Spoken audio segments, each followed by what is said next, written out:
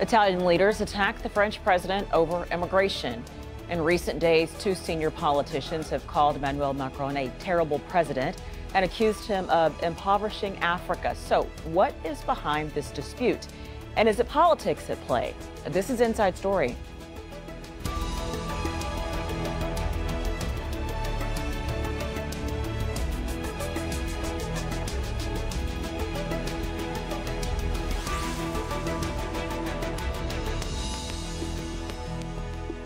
Hello and welcome to the program. I'm Richelle Carey. Italy and France have long been close allies and fellow founding EU members. But relations have taken a turn for the worse since Italy's populist parties came to power in June. Much of the dispute has been about immigration. France has criticized Italy for not allowing rescue boats carrying refugees and migrants to dock along its Mediterranean ports. And on Monday, it summoned Italy's ambassador after the Italian Deputy Prime Minister Luigi Di Maio accused France of creating poverty in Africa and forcing mass migration to Europe. We'll bring in our guests in a moment. First, here's more of what the Italian leader had to say. If today we still have people leaving Africa, it is due to several European countries, France above all, who has never stopped colonizing African countries. France is printing a currency of its own in dozens of African countries, and with that currency, French debt is financed. If France didn't have African colonies, it would be the 15th world economic power. Instead, it's among the leading ones. I stopped being hypocritical by talking just about the effects, and I decided to start talking about the causes.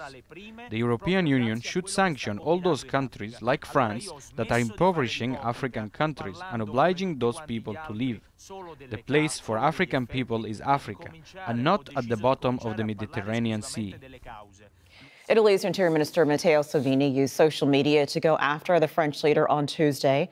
In a video that appeared on his Facebook page, he strongly criticized Emmanuel Macron's position on migrants. The argument is not against the population, the citizens, the workers, but it is against Macron, who is all words and no action. He lectures us about generosity, goodness, hospitality, solidarity, and then he rejects thousands of migrants at the Italian border. I hope the French will soon be able to get rid of a very bad president. They have a chance to do that on May 26, when they can take their future back, their destiny, their pride, which are not well represented by a character like Macron. 14 countries in West Africa still use a colonial-era currency called the CFA, and this is part of the reason why some say these countries still pay a colonial tax. The CFA was first pegged to the French franc, and now it's pegged to the euro to provide stability. That's according to France, which means these 14 countries deposit their currency reserves at the French central bank in Paris and have access to only 15% of it. The remaining 85% of the reserves can be borrowed at market rates. These countries which use this system are Benin, Burkina Faso, Guinea-Bissau, Ivory Coast, Mali, Niger, Senegal, Togo, Cameroon, Central African Republic, Chad, Congo, Equatorial Guinea, and Gabon.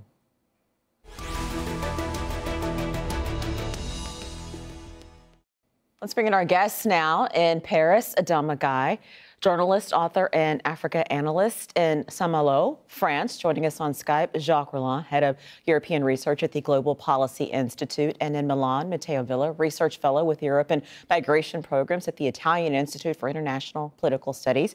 Thank you all for joining us. So we just laid out there some of the numbers associated with how this the CFA works. So let's start with that, and then we'll broaden it out.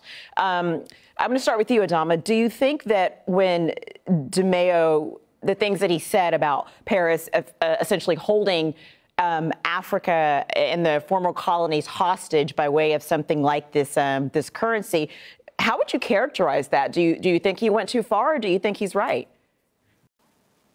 I think he's right. I think what he said is that France has not completed its decolonization process. It had left African countries, but while maintaining behind it a neo-colonial system, processes that allows it to take advantage of those countries, hapless countries, and not giving them a chance to freely decide on their fate, whether on monetary issues or even on geopolitical alignment or internal political management, France is still mingling with those countries' fate. They decide on the outcome of elections, they maintain who they want to be their stooge, and they manage to ensure that their companies, their enterprises, the likes of Total, the likes of Bouygues and others, come into those countries and take over the contracts, public contracts, while their leaders have to always seek advice from France. For instance, every time there is in Washington this meeting of the IMF World Bank, either in April or in September, the French African ministers, Francophone ministers, have to come through Paris to talk to the French Minister of Finance to coordinate their positions. So this is neocolonialism. This is actually colonization, and this is hampering the development of these countries. Okay. At the end, yes. Okay, Adama, I want to bring up Jacques into this. Jacques, I'd like some of your thoughts on that. And what does it say that this CFA still exists? The CFA still exists because countries which are part of the CFA want to remain in the CFA. The CFA has 14 countries. Anyone can leave anytime they want, but they don't want to leave because they have some benefits from the CFA. The CFA was created in 1939 as 14 countries, most of them French-speaking, but not all French-speaking countries are part of it. And what the previous talker was talking about is more the trial of the France-Africa relationship, France-Afrique, which I know is critical, but can be criticized with good reason. As for the France CFA, let's first look at a cost-benefits analysis. It's true, it is a symbol of colonialism, of French presence, and therefore is not very good for the feeling of sovereignty of this country, which will think more dependent. Yes, it's true. That is quite, and from time to time, it means that the parity of the currency is not in the hands of the country, so they can't have an independent monetary policy, devalue when they want, and print money. But that has advantages for this country. It means that it brings stability to these countries. As I said, they can't print money. It's linked, it's tied to the euro, and therefore it brings also credibility to the currency. Jacques, let me ask you. Let me ask you this: how is the debate about the CFA seen in France? Is it an issue? No, it's not a big issue in France. It's not a big issue at all. It's an issue for specialists. People know about the CFA when they go to Africa. It's quite convenient.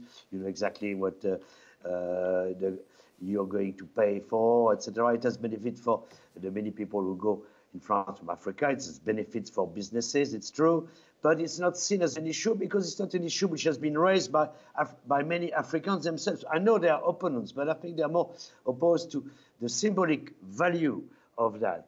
Okay. And let's not forget that the CFA is a very good tool of regional integration and cooperation. All countries in these areas share the same currency. They can trade together. They lose some independence. Okay, true, okay. But at the same time, they have many benefits, and that's why countries. Okay, Jacques, Jacques, 62 Mali and rejoined it. So Jacques, I want to give. I understand. Matteo, I'm going to bring you in a moment. For just bear with me. I want to give Adama a chance to respond, and then I'm going to bring you into the conversation as well. Adama.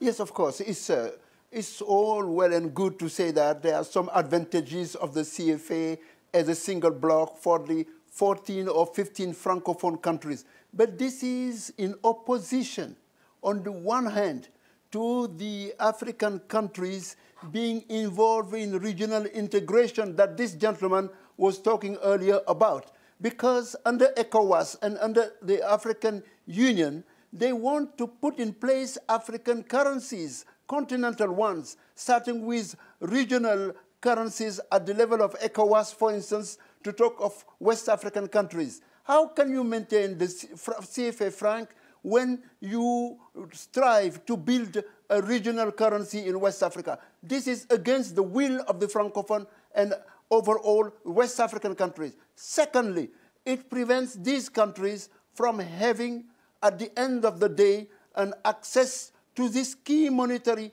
policy that is essential in economic management. You cannot, over 60 years after independence, let a foreign nation, whether it's France, America, or China, decide on your fate. We must end this neo-colonial process. It's a must. And the French people need to know that the same way people in France are demonstrating against the way they have been managed over the past 30 or 40 years, within Africa there are forces that would want to see really a reset, a reassessment of the relationship between France and the rest of the continent. All right, so let me bring in Matteo. Matteo, what do you make of the fact that there are Italian leaders dipping into this issue? What is it really about? Well, I must tell you, I feel like the odd man out. I mean, this is debate that the French must have with their former colonies. And yes, I agree that there are, two sides to this issue. But I mean, I could express my opinion, but I think that Italy, in the end, and Di Maio and then Salvini, who are expressing their opinions, vice prime ministers. They are voicing their opinions, and clearly this is a matter for other countries to solve. To voice an opinion on decolonization for a country that clearly has had, a colonial past as well. Clearly not as developed as France, but we colonized Libya, we colonized Ethiopia, we colonized Eritrea and Somalia. And so to voice an opinion about, let's say, post-colonial ties is clearly out of place. And this is clearly a response to the fact that each politician in Italy is trying to use France and the political debate there to simply, advance their own position for the European elections. So you think this is about local politics? I can tell you there are costs and benefits. Yes, absolutely. Okay, so it may be about local politics, but local politics in Italy and in France and in much of Europe right now very much pivots or centers rather on immigration. So the points that these gentlemen have made has definitely opened up a broader discussion on how the EU has handled immigration. What is Italy's main bone to pick with France about this?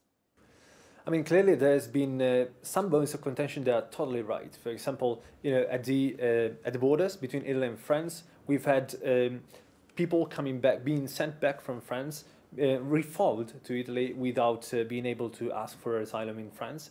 We also know that France has some bones of contention with Italy, meaning that French authorities bringing migrants back to Italy have a say. They say, they usually say, well, if we let people ask for asylum in France, we would never be able to return them to Italy because the Dublin rules that regulate asylum seekers within Europe and their relocation or not, where they should file or claim asylum, they do not work.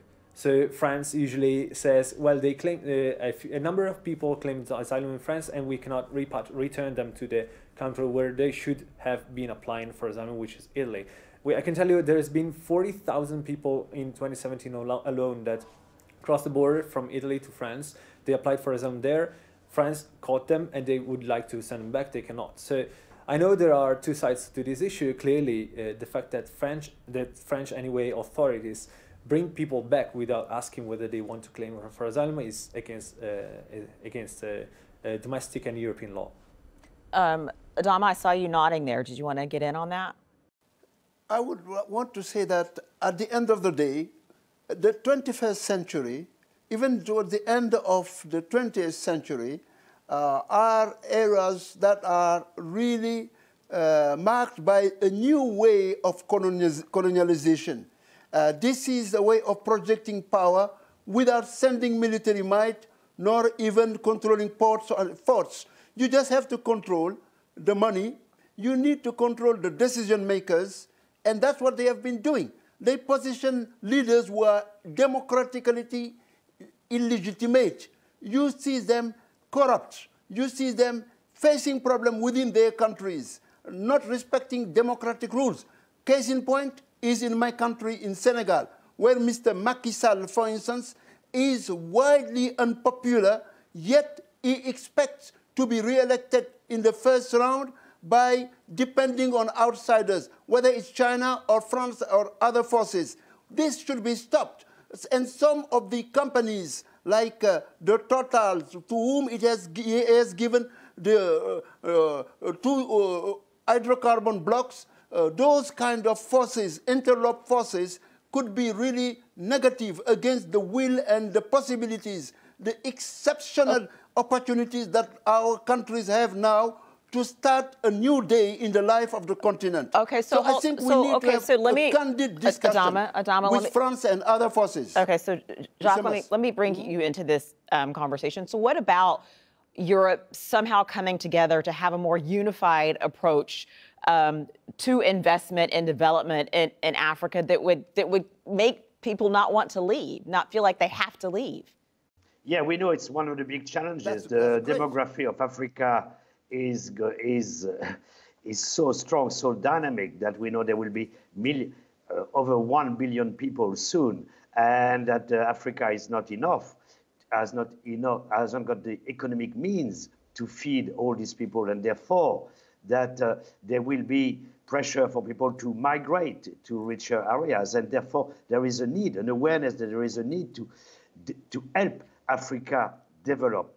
That's at the moment it revolves at the level of resolve and talk. It's crucial. Migration won't stop because for that reason. And you know, the previous speaker was talking about France, but let's say that France used to be the dominant partner in French-speaking Africa, but it no longer is. It's no longer the Crédit Lyonnais or Total who are ruling the show there. You know very well that the Chinese are there, the Russians are there, the Saudis are buying land there. Everyone is there. Africa is a treasure chest. And it's time for African countries to see that, to try to sort out the problem within the country. They can, all the leaders can are using the mineral resources of their countries to stay in power, to corrupt. Okay, Jacques. All that's done. The problem is not just to do with the French and European, it's to do with African leaders themselves, and it's to do with other countries which are trying to pillage these Okay, let me bring the conversation back a little. I hear what you're saying. Let me focus it back to immigration, and you know that's what France and Italy are both dealing with. Matteo, what does Italy want from the European Union when it comes to immigration? Well, Italy wants solidarity. That's one word for it. They want for all Europe to come together and find a way and workable solution for irregular migration and for asylum seekers. Just look at this. Going back to development, we know that development will not stop migration from Africa. Actually, we have all evidence that the more African countries develop, given that they are all low-income countries, the more they go towards middle income, the more intentional migration will rise. And yes, they are already 1 billion, there will be 2 billion in 2040. So we know migration cannot be stopped. My institute just estimated that by 2040, there will be 8 million more sub-Saharan Africans coming to Europe. So we need to wait to manage that. And it's not going to be that hard. 8 million might seem so much. But if you compare it to, for example, just Italian population, that's 12%. So people could say, we are invaded. But if we found a way to cope together, we have 500 million people in Europe. So 8 million sub-Saharan Africans, that's 1.5% of the total. So Italy, Spain, Greece, they're asking for solidarity. France is doing something. Germany has done a lot. There are many other countries that are not doing as much, and so we have to find a way to cope with that together. It sounds like you're saying that immigration doesn't have to be a bad thing, that people don't have to describe it in such a negative term as an invasion, as long as they welcome it and plan for it. Is that what you're saying? Actually, I mean, migration is a challenge. It brings some challenges and some benefits. Irregular migration is more of a challenge. We know there are many more. It's much more difficult to integrate these people. It's much more difficult to bring them towards, a way to find them a job. We know that in 5 years since they landed, just 1 in 4 will be employed. Usually, labor migration, 8 in 10, so 80% will be employed by after 5 years being in another country. So we know there are challenges. We must prepare for that.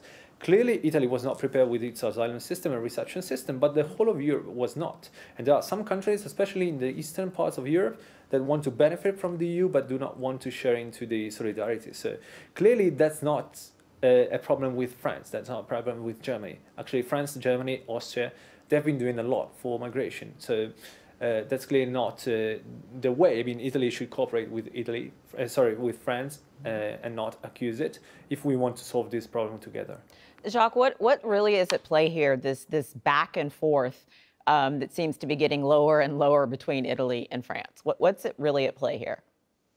At play is the looming European election. It's a very important issue for Matteo Salvini, for the Italians, and it's also an issue for all the populist movements in Europe, in Eastern Europe, Orban and so on. Matteo Salvini knows that in France there are movements of protest such as the Yellow Vest. There's Marine Le Pen, a leader who is very close, a friend of him, who is hoping to capitalize, and they want to be overrepresented in the next European Parliament election. And therefore, they're using issues such as immigration, which is a very sensitive issue all over Europe, in order to kind of boost their case.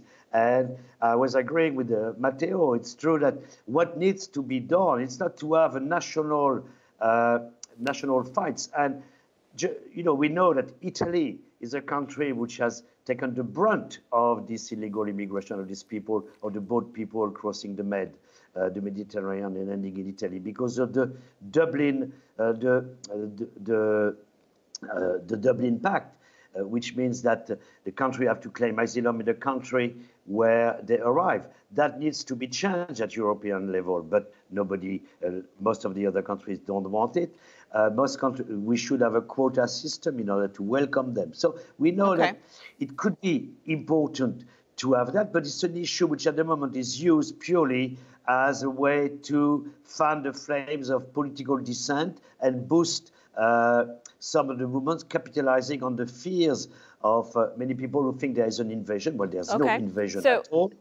So hold on, let me put that to Adama. Adama, so as Jacques pointed out, a lot of this is about politics. A lot of politicians aren't talking about solutions. They're using this to kind of get their fan base going. If you take the politics out of it, what would you like to see the European do to address the issue of African migrants coming? I think we need to go back to the drawing board. Let's acknowledge facts that are often forgotten in the debate. First of all, Africans, when they migrate within Africa. There are much more migrants within Africa than towards Europe or America. It's not a problem. Let's be blank about it. Secondly, let's also, our partners of so-called developed world, accept what we have agreed to be a common policy. That's World Trade Organization. It was established to allow free movement of goods, services, but also, yes, people. This is part of the agreement. You cannot take the best, go and send your services, your banks, your multinationals in Africa, and not allow Africans to migrate. This, after all, was what Europe did to Africa when they sent their imperial power in the 19th century in Africa. That's what they did to America. Why would they prevent Africans traveling? This is part of globalization. I think we should not be shy about recalling the facts. That's the second one. The third one is this.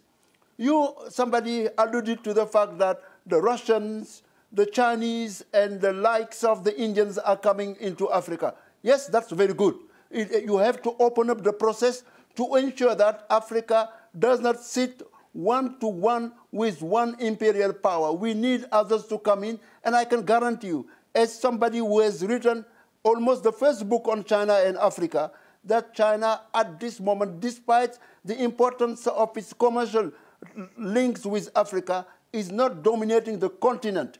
What is worse is the mere fact today Adama, that outside European nations and America are backtracking from what they used to call good governance, good norms. They are following the norms of outside forces, and that is the bad problem. Okay, and that will have to be the final word on this discussion. Gentlemen, thank you all very much. Adama Gaye, Jacques, and Matteo Villa, thank you.